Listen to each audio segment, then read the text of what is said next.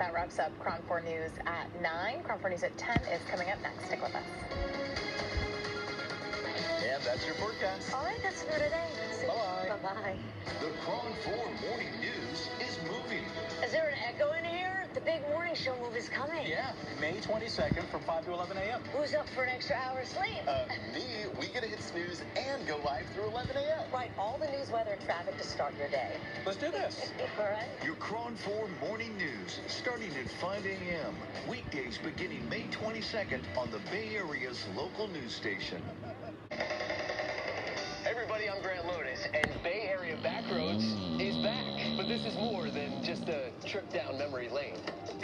As we travel with some familiar faces to some unfamiliar places. Welcome to Chase Center. This time we shoot some hoops at Chase Center and take a scenic ride up Mount Diablo with former Warrior and Hall of Famer Chris Mullen. This is Bay Area Backroads. Watch right now on KRON4.com.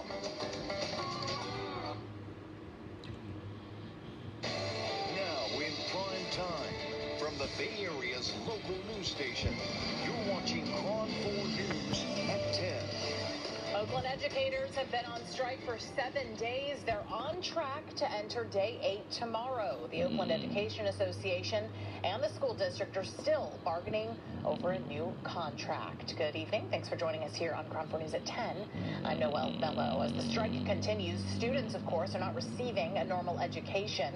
KRON 4's Amanda Harry spoke to a parent about how this is affecting her child. Amanda. It's clear from the parent I spoke to that the strike has been stressful for everyone involved. She says she feels torn. She wants the teachers to have fair working conditions, but she also wants the kids to have the education they deserve.